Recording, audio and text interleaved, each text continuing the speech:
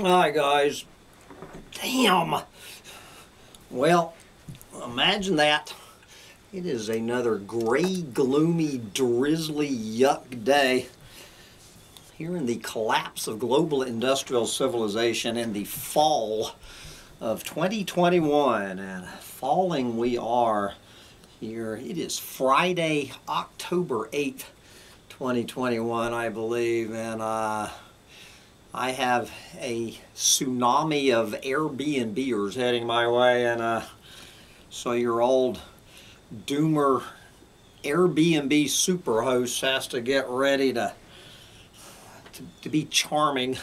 Yes, to be charming to the normies. But before the normies arrive here on this gloomy weekend, do what I try to do every Friday, and that is do my Ecological Meltdown Roundup rant, which is, of course, the least viewed video of the week, and probably the easiest, because I simply open up my email and check in with mangabay.com with Rhett Butler and the boys and girls over there at mangabay.com with their usual weekly laundry list of how we're all going to hell in a handbasket with these stories you will never see on the mainstream media. And we're going to start at the bottom of the ocean, looking at deep sea mining. Antithetical to science when deep sea research meets mining interest. Wow. The high cost of studying deep sea ecosystems means that many scientists have to rely on funding and access provided by the very companies seeking to exploit the resources on the ocean floor. Yes. More than half of the scientists in the small, highly specialized deep sea biology community have worked with governments and mining companies to do the baseline research. Yes, but as with the case of industries like tobacco and pharmaceuticals, underwriting scientific research into their own products, the funding of deep sea research by mining companies poses an ethical hazard. Critics say the nascent industry is already far from transparent. Do you think so? And as they mentioned, you know, this story all over the place, and this is, you know, one of the things that these conspiracy wackos latch on to, maybe correctly, that, you know, when this is the fox guarding the hen house. You know, if your very funding, if your paycheck, if your mortgage payment and your grocery bill is dependent on somebody, you know, some mining company to pay your mortgage and your groceries, are you going to be a little less objective on the damage your product or your service is doing to the planet? Yes. Anyway, what is going on? Yes, I love this one. This one might belong in Saturday's Hopium Roundup. For Brazil's persecuted Krenak people, justice arrives half a century later.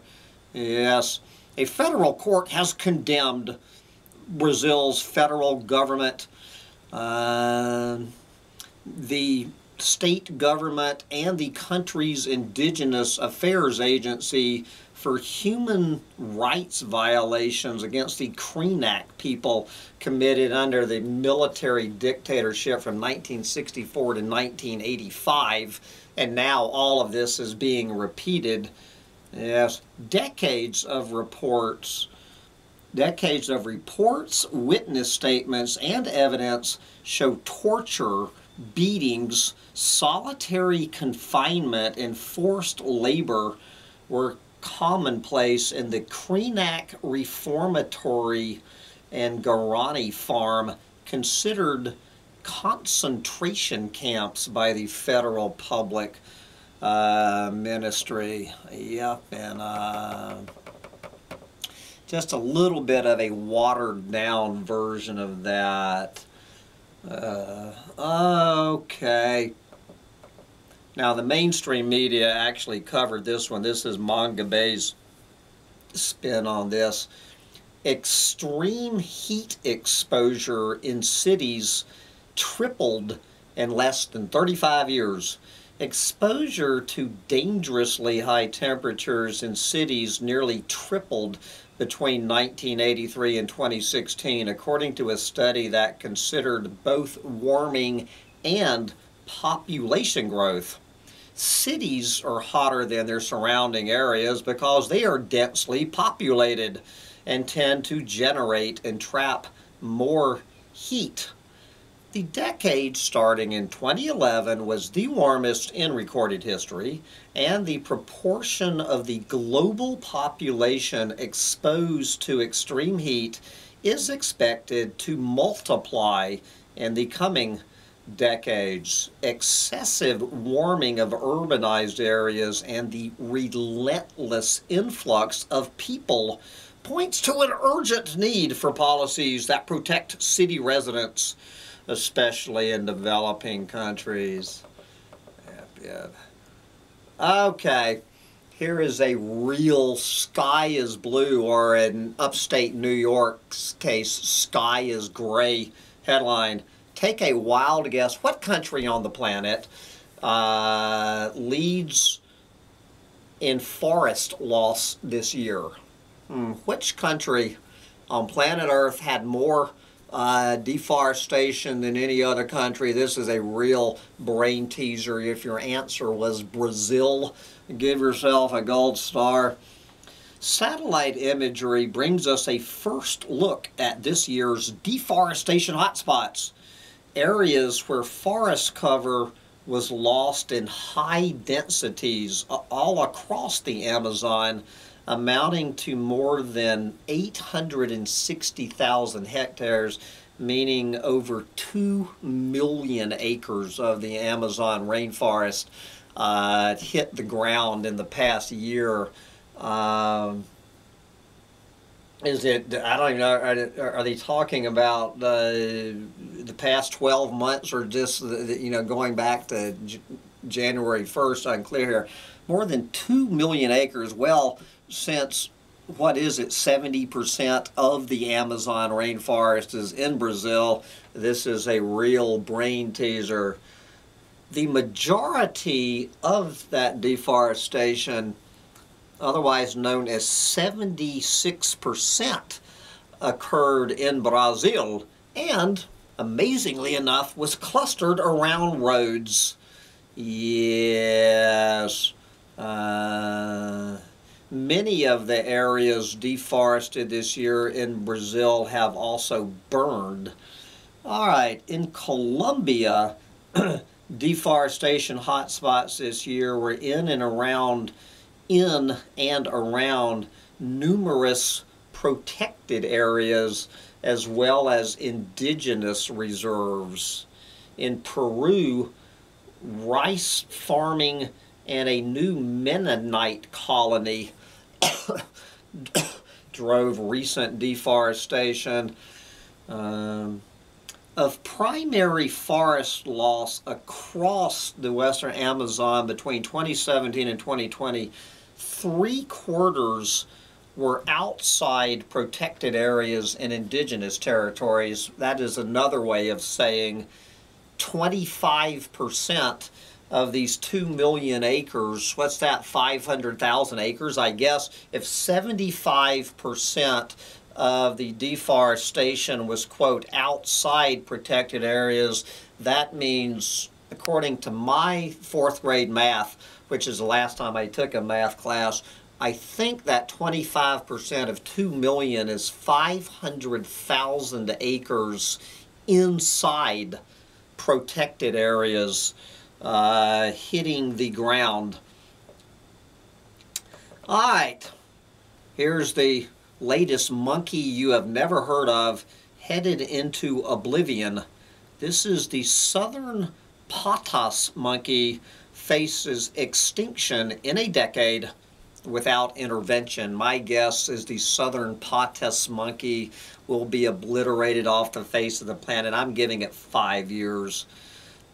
New research into the little-known southern potas monkey indicates that fewer than 200 of these primates remain on Earth, all confined to protected areas in Tanzania. Yes. Without intervention, researchers say the species could die out within a decade as it faces mounting pressure from habitat loss, fragmentation, hunting, and competition, meaning competition from humans for food and water. But here we go. We have a little Saturday hopium dose. Despite the grim situation, experts say that quick, well-targeted conservation actions can still save the potas monkey. Yep. Okay, I love it when they ask a question in Manga Bay. And Rhett's question of the week, are nature-based solutions the silver bullet for social and environmental crises? So you can look for this term nature-based solutions showing up. This will be one of these little greeny buzzwords showing up at COP26. Just let Mother Nature solve the problem that humans made. So the answer to the question is, are nature-based solutions the silver bullet for social and environmental crises?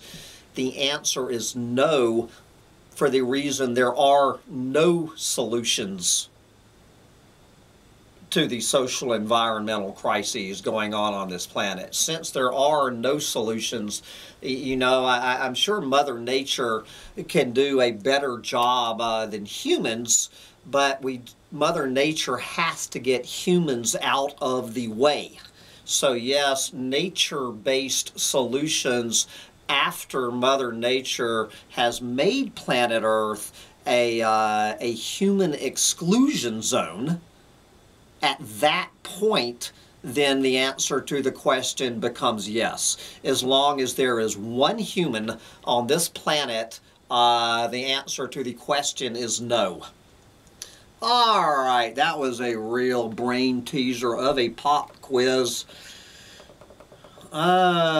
Okay, here we go. Well, this one belongs in the Saturday Hopium Roundup tomorrow. This is more of this crap about the Half Earth Project, you know, where we give humans half the planet and every other human we share the planet with. So 10 million earthlings, species of earthlings, get half the planet, and one species of earthling gets the other half. Yes. Last year, the Half Earth Project launched its national report cards, which show how much land is currently protected in each country. Yes, as if protected areas, what did we just say, 500,000 acres in protected areas hit the dirt in the Amazon alone. Yes, show how much land is currently protected in each country, how many land vertebrate species each country holds, and how much and also which areas of land should be preserved to protect its biodiversity in the future. Yes. Okay, the team At the Half Earth Project, say the map and accompanying tools can be valuable resources for decision makers trying to reach the objective of protecting 30% of land by 2030. I thought half of the Earth was 50%, but I guess according to the United Nations, obviously my math skills, so I'm losing track. So the Half Earth Project, looking, oh, that's that 30 by 30. So, you know, that's where I guess humans get 70% of the planet, and the other 10 million Earthlings get the 30%. Oh, okay. But they argue that the ultimate goal should be protecting half of the Earth. There you go. I think this is called the bargaining phase of the 5 stages of grief and denial. The bargaining stage is critics of the program say a large number of people could be adversely affected by such large-scale area-based protection. Yeah, so apparently, you know, giving the other 10 million Earthlings half the Earth is never going to fly, because people, one species of Earthling, need the whole damn planet. Anybody thinking for 1 minute this crap, whether you call it 30 by 30 or half by 50, you know, this is greenwashing, hopium-induced, apocalyptic crap. Anyway, we will have more of this kind of greenwashing crap tomorrow. You will not believe this. Heading over to sub-Saharan Africa, we are going to be seeing, quote, acts of poaching and other crimes as Cameroon plans a new road inside a national park. There you go. This is, speaking of protecting, this is how we are protecting 30% of the planet in the next 9 years and 50% of the planet in the next 29 years. Cameroon has notified UNESCO of plans to build a new road in Lobeki National Park, part of a World Heritage listed protected area. Yes. The country's Minister of Forestry and Wildlife, yes, says the road will help to secure the area against cross-border poachers and others engaged in criminal activities, but conservationists are concerned it could facilitate deforestation. Oh yes, this is called, anyone who has read 1984 knows the term doublespeak. The Cameroon Minister for Forestry and Wildlife. I highly recommend a rereading of 1984 about the Ministry of Truth. Truth is lies.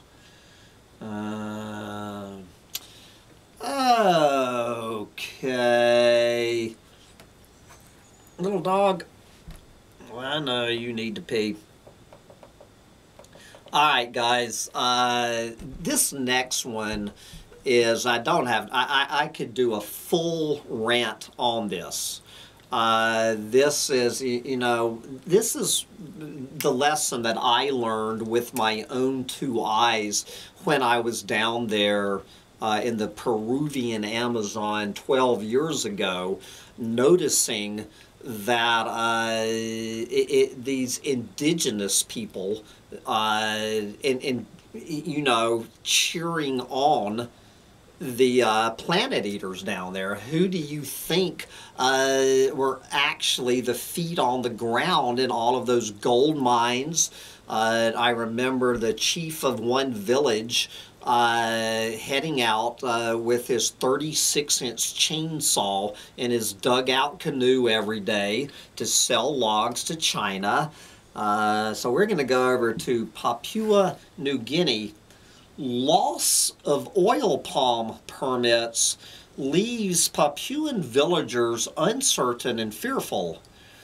Some indigenous communities in West Papua, you know, call it New Guinea, who agreed to lease their lands to palm oil companies for the promise of infrastructure development and better livelihoods, have been left in limbo by a government decision to revoke the company's permits. The communities say all they want is a better life, and that while they don't necessarily defend the palm oil industry, they point out that the government has done little to build roads or provide electricity for their villages. You know, this is over and over.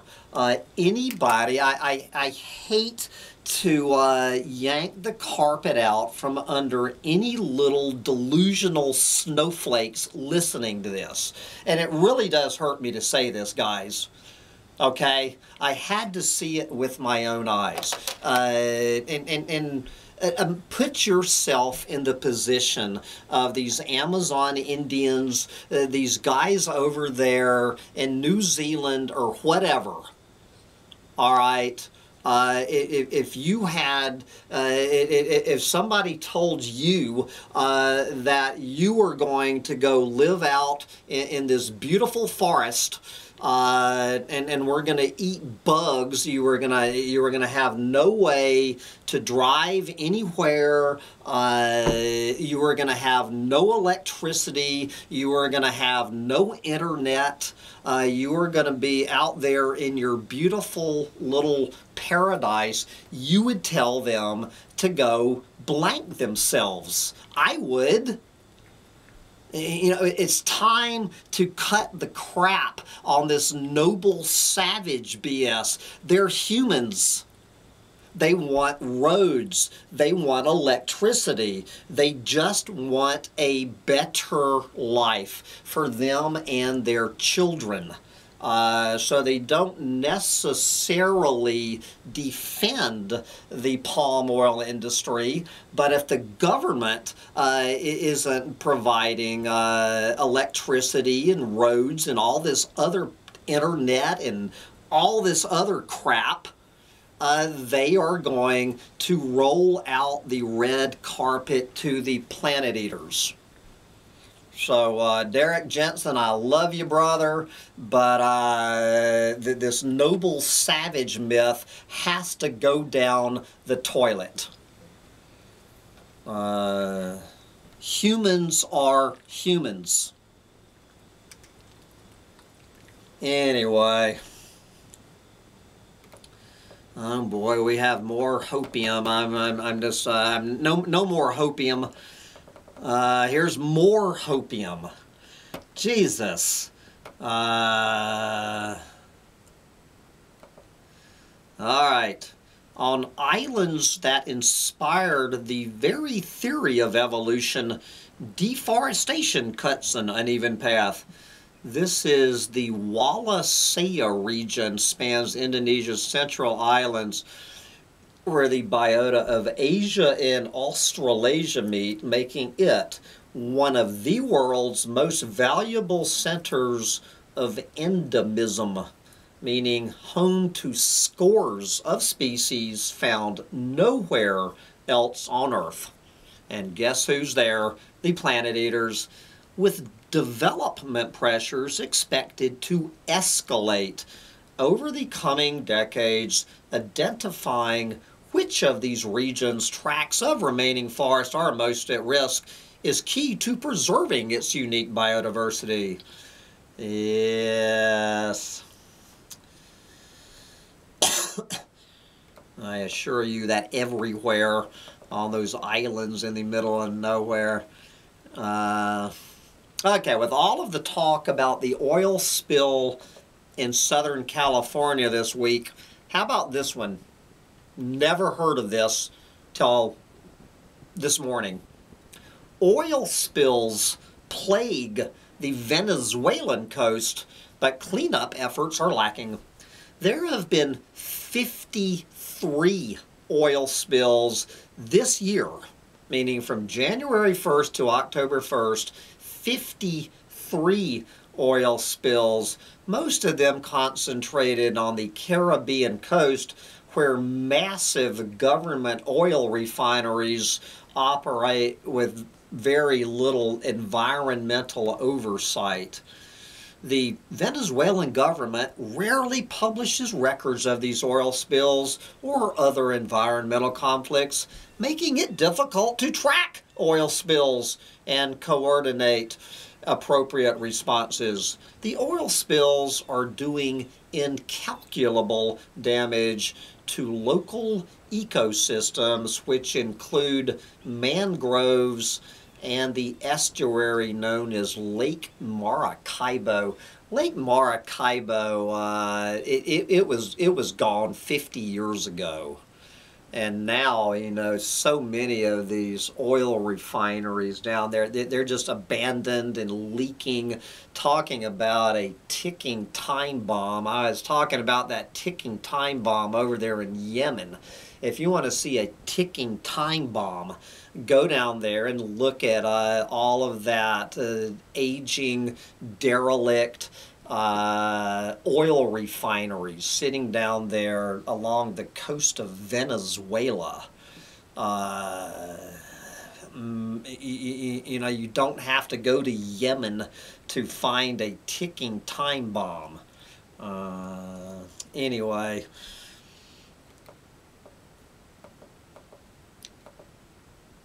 More hopium.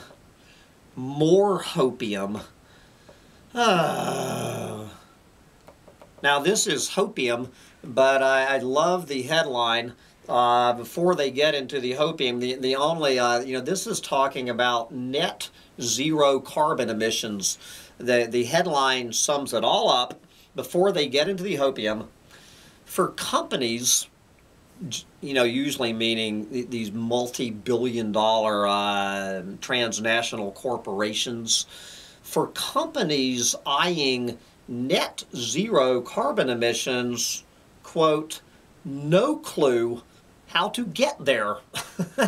Thank you. Yes, no clue how to get to net zero. All right, moving on. You will not believe this. We were just talking about some new highway being rammed through a national park in the Cameroon. I can't imagine the dots between that one and this one.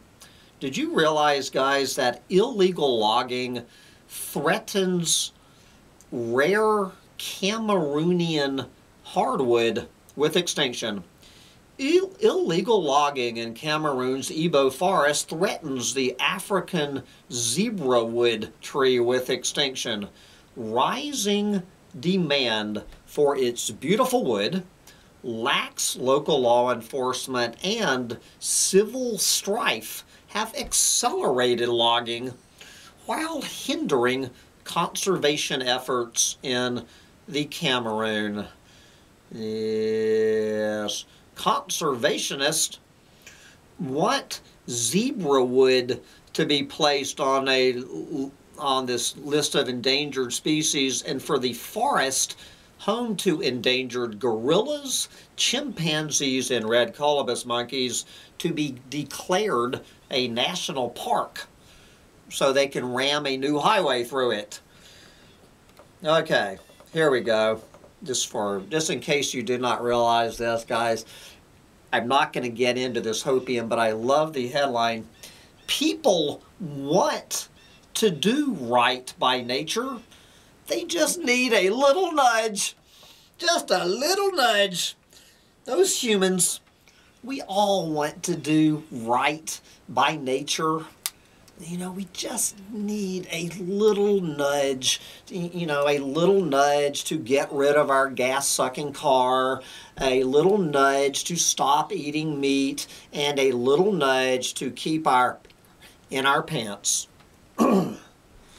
Anyway, moving on from that little nudge, here we go.